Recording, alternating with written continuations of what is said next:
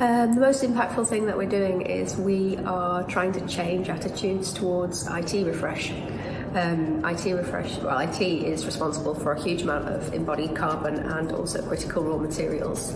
And at the moment, the recycling technologies are not there to recover those materials, and of course you get none of the carbon back. So our organisation is trying to quantify that and chart a path towards greater circularity of that IT equipment. So we do that internally, we do that with product life extension. Externally, we work with research partners to try and quantify the materials that's in server storage and networking, and that data is not there on the tables currently. So we're working with other organisations to find that out. And the final piece of work that we're doing is that we are proving the energy efficiency of refurbished hardware and remanufactured machines by measuring that.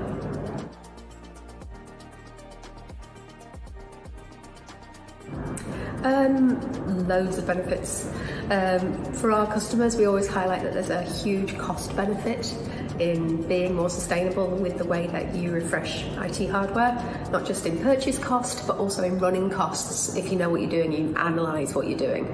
But there are other huge benefits as well. If you want to supply to the public sector, if you want to supply to FTSE 100 listed companies, if you want to supply to anybody with investors, they are going to ask you what you're doing with your sustainability and how well you're measuring scope 1, 2 and 3 and what you're doing on the social side as well.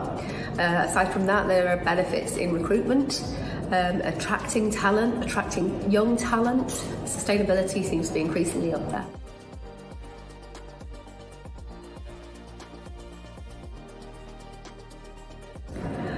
The biggest challenge for us is finding data and finding accurate information in our sector is because it hasn't been there, and that has been a challenge for us to try and work with people to find out what's in this equipment, and also internally to find out what our scope 1, 2 and 3 emissions are. You know, just simple things like trying to source energy bills over 9 sites with different countries, when sometimes it's factored into the rent, sometimes it's paid independently, is a challenge.